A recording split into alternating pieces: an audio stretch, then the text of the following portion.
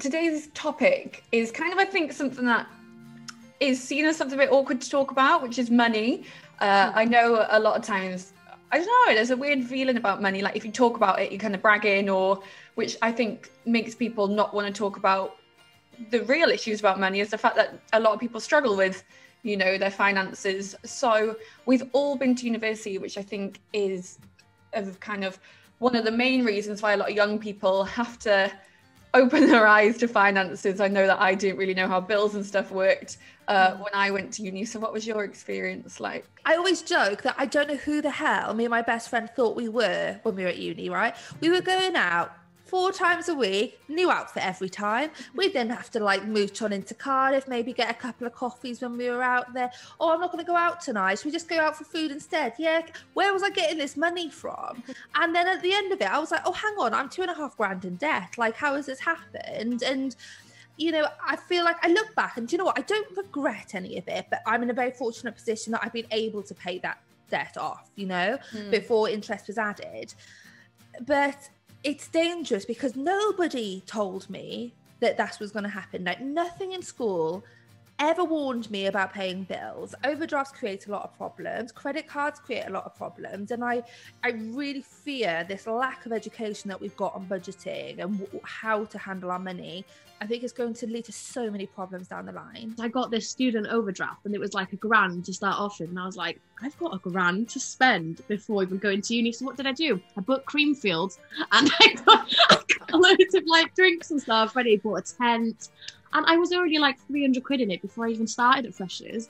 But it got worse and worse, and I was able to like extend it. You know, you can extend it like to 2.5 grand, and mine was 2.5 grand. And yeah, it was so bad. Like I had 3 jobs as well. So I had 3 jobs for my degree, and still I managed to somehow get to like the bottom of that. So I left uni with like 4 or 5 grand of debt. I'm still paying it off now. Like I haven't paid it all off. I think it's quite dangerous kind of rhetoric that you go to uni. There's like Freshers Week where have this discount.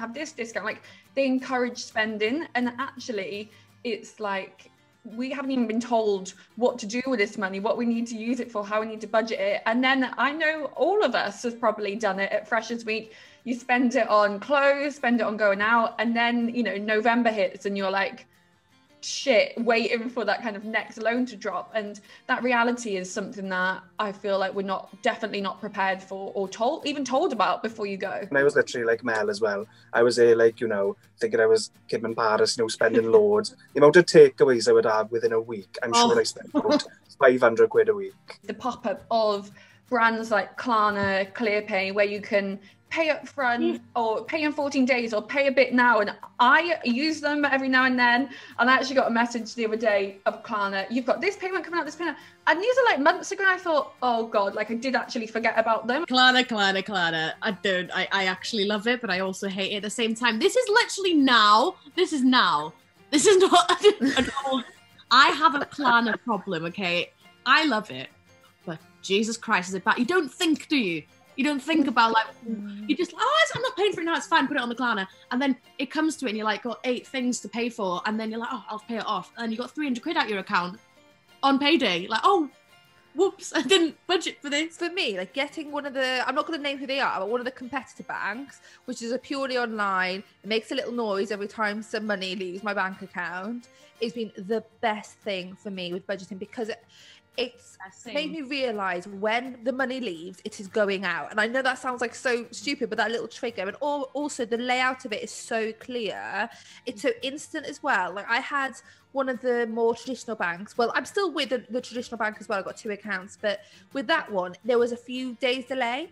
So I'd spend something and then it wouldn't show up for a couple of days. Whereas this one is so instant, you can physically see the difference. And to me, that's made a huge difference. And I'm now, in the first time in my adult life, in a position where I can start saving. I know what you mean about like apps and stuff, when you have instant like notifications, and when you get like, oh, you can set budgets, like those kind of things. Why wasn't this always the situation? It's mad, isn't it? And with the bank that I've got, I know on the mobile app, they give you like a sort of like, it like calculates, like it looks like the direct debit, it looks about how you usually spend, and it'll like add it all up and say like, okay, in a week's time, this is how much you'll have, so just have a think about it. And it'll give you tips as well. I just think, oh, like you said, I would love to have that like 2 years ago when I was buying like 500 quid's worth of takeaway on the weekend, you know? From early on, I've been sort of in freelancey type of world where I've had to ask for money, and for so long I wouldn't do it, you know, and I'd be waiting months and months because, you know, unfortunately companies do just take the mick, and especially out of young people and especially out of young women. So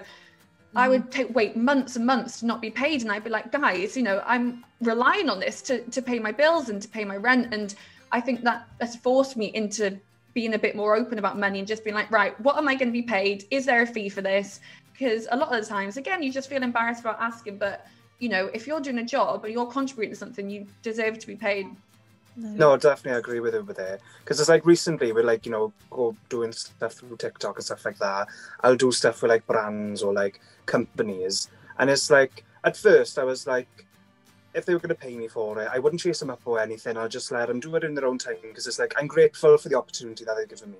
But it was like, at this one point, I was sort of in the mindset of like, oh, I'll go shopping today because I'm going to get paid next week. And next week comes and I didn't get paid. So I was like, oh, right, I'm in a bad situation now. So I'll like drop them a little email, just be like, oh, you know, when's the money coming in? I actually like need it, you know, kiss. But then after times when it gets to that point where it's like, right, I need my money now, I'll put my foot down and just be like, right, I'm in this situation now. You put me in this situation. Where is my money? You know? For me personally, it really took a mental toll on my mental health to be chasing up all the time because, you know, one, you feel embarrassed. You feel like you're begging for money that you've already worked for. You've already, you know, done the work for. And to chase it, to not know when that's coming in, to be worrying about when you can pay your bills, to be worrying about, you know, when your next job is, if they're going to hire you again. So you don't want to keep chasing and annoy them. And I feel like it's just so disrespectful for people, companies to exploit that. I do think people, especially our age, live beyond their budget because they want to be living a grammable life.